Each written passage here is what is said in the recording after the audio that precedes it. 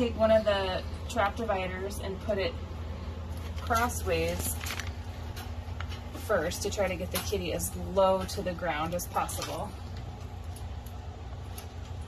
Well, you know what? Wonder if we should use the non-restraint carrier to show it, because it's easier to thread them through in the non-restraint ones. What do you think? Okay, whatever. Doesn't matter. We use 2 just because it's wide, not wide enough with 1.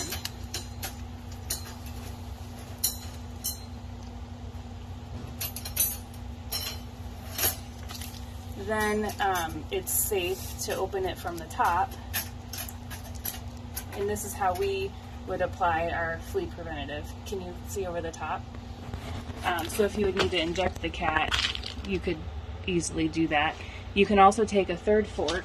Oh, do we have a 3rd one? Right back down the corner there. I keep calling them forks, but they're trap dividers. Trap divider.